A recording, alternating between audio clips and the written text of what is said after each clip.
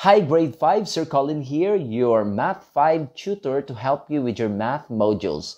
We are now at the last topic for the first quarter. Yay! This is module number 17, solving problems involving fractions. In this module, you will recall the steps we already learned previously in solving math problems. Problem solving is a process or an act of defining or finding the solution to the problem. It includes identifying the facts and deciding on the ways or strategies to come up with the solution. There are 4 steps to follow in solving problems. First one, understand. Know what the problem is being asked and know the given facts. The second step that you have to do is to plan. In planning, you have to determine the strategy or operation to be used as either variable equation or a model. For letter C, that is, or number 3, that's solve. Show your solution to the problem. Then that's the time that you have to show your solution, the detailed solution. And of course, for the last step, which is step number 4, you have to check or look back. Check if the answer is correct and state the complete answer. So those are the steps that we need to follow in solving word problems. Let's try this one, the problem given in What's New. Ben makes face masks for sale. How many face masks can he make from 3 meters of cloth if 1/8 of a meter is used for one face mask? If there are 10 of his friends ordered face masks, would Ben be able to make face masks enough for his friends? Now, I want you to try this problem.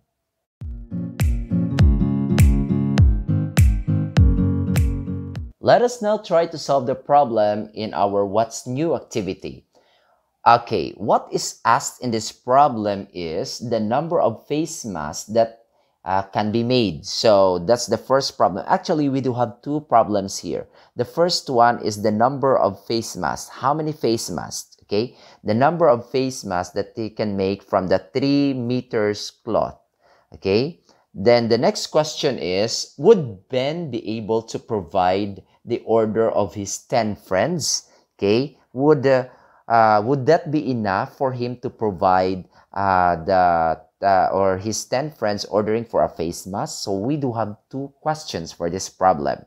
And what are the given in this problem are the following: 3 meters of cloth which will be used in making the face mask, and of course one face mask need 1/8 of a meter. And of course, we also have here another given, which is 10 friends ordered from Ben. So let's try to look at, or let's try to decide on how do we solve this problem.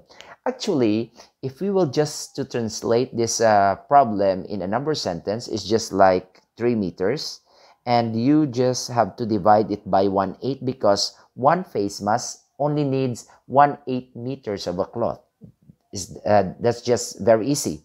Or you could also construct a model. Actually, you could choose which is the best solution in order to solve this problem. So 3 divided by 1/8, or we have here 1 whole, 2, 3. You have to divide it by 1/8 also. So the same thing that you are doing here, okay? So it could be in model approach, this one, or you could just have an equation.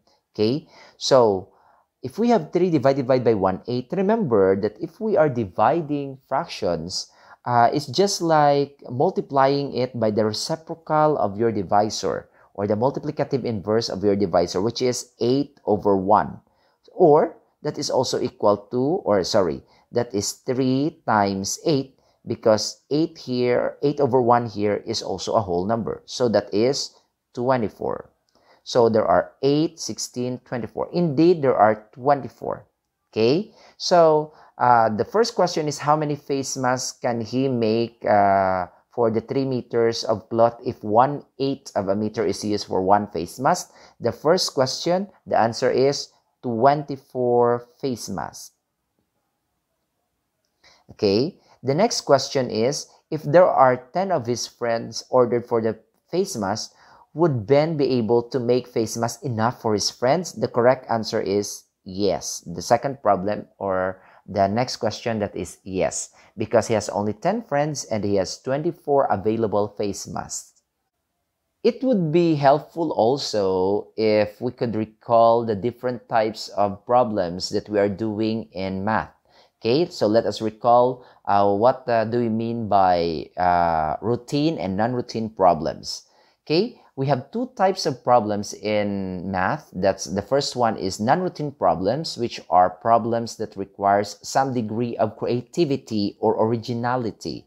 The problem does not have immediate apparent strategy for solving them. So that's why we have to use different heuristics in solving non-routine problems. Sometimes that could not be easily written in an equation. That's why we need to do the block model approach, the backward solving, and all other heuristics or strategies or approaches in solving those non-routine problems. Okay, it needs your creativity and originality. Okay, next one is routine problems. Routine problems is a translation problem for which you can write the equation or the number sentence and an immediate solution to the problem, or immediate solution to solve the problem. You have that solution already, or immediate solution in order for you to solve the problem. So it simply means that that could be easily translated into a number sentence,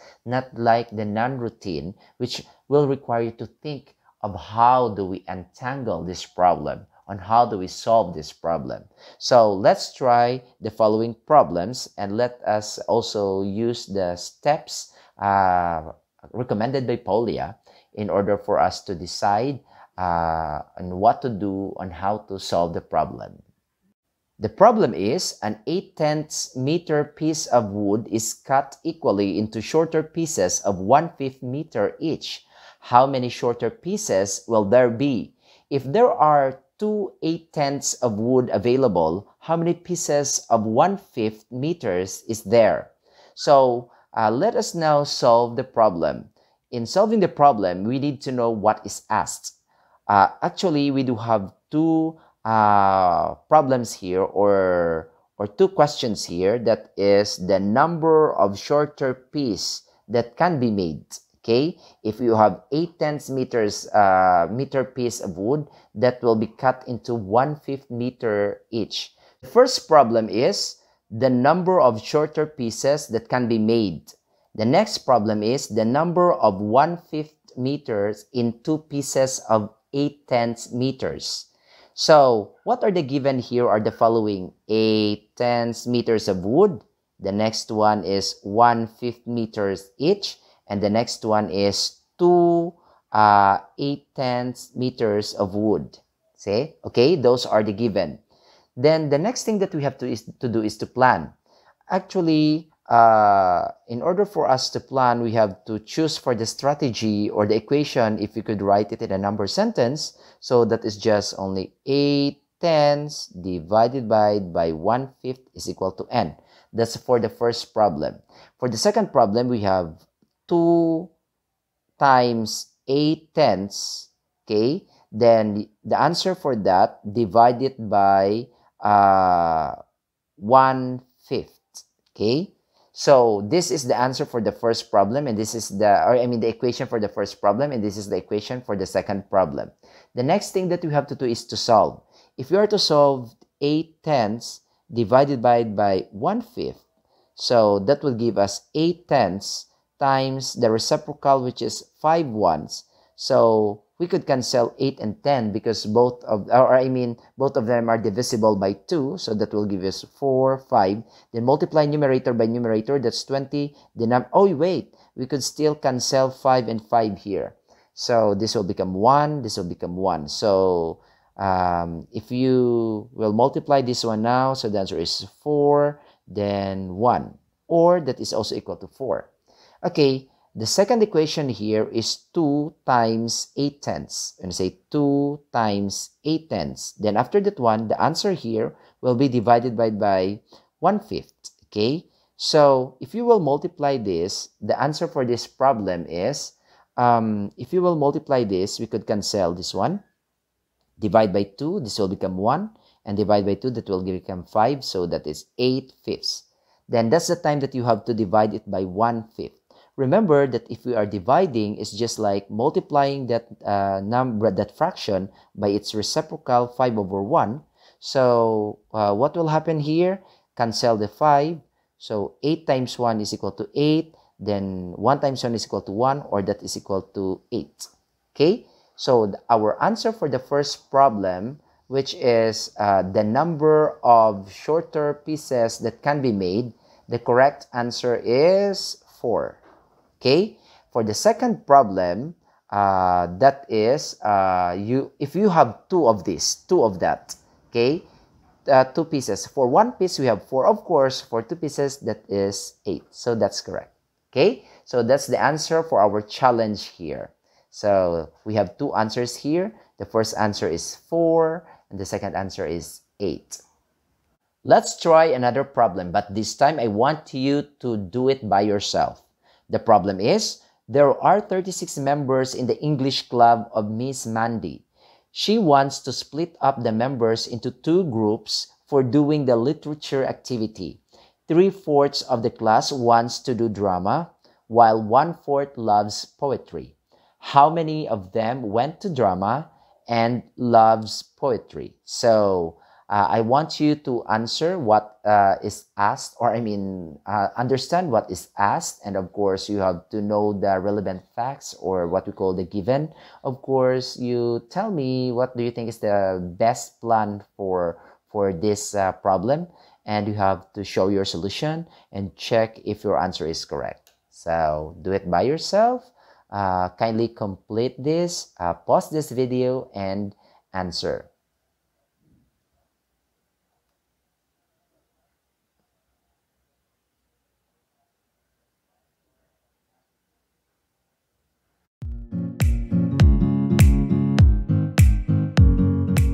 Let us now solve the given problem. What is asked in this problem is the number of pupils wants to do the drama, and the other problem is the number of pupils loves poetry. Of course, the given in this problem are the following. We do have 36 members of the English club, and of course, 3/4 who loves drama, and 1/4 loves poetry. Now, in order for us to solve this problem, let us first plan on how do we solve this problem. Well, anyway, sorry for the erasures that I made, because I need to do some corrections. So in this problem, actually this problem can be solved by, of course, to get the number of pupils who loves drama, you have only to get 3/4 of 36.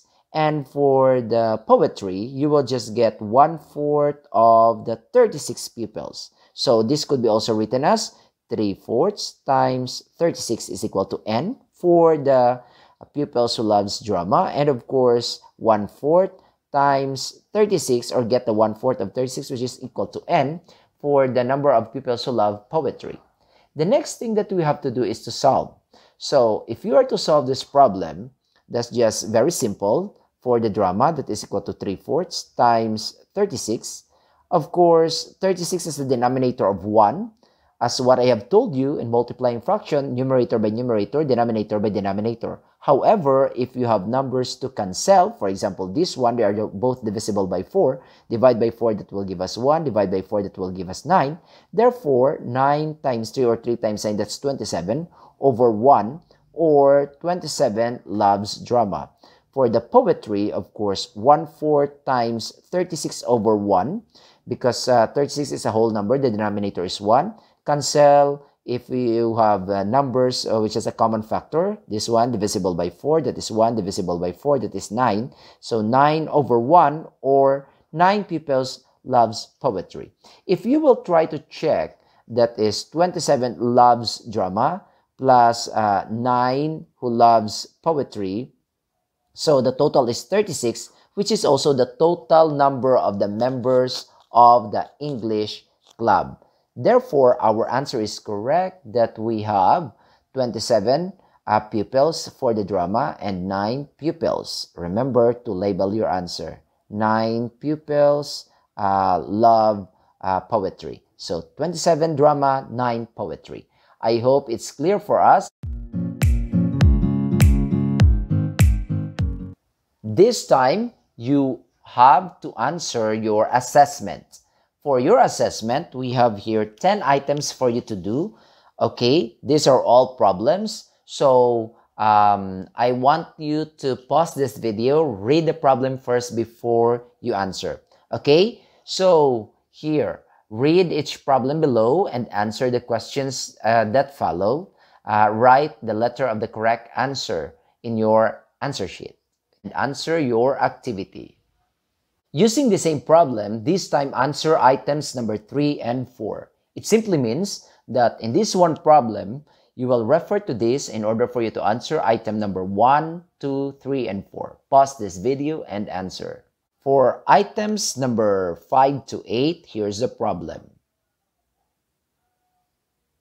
Now, pause this video and answer items number 5 to 8.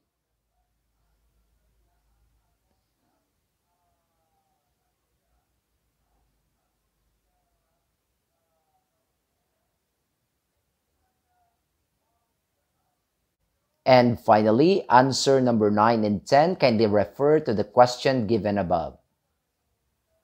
Hi guys, we just completed all the modules and the competencies for the first quarter of the Math 5.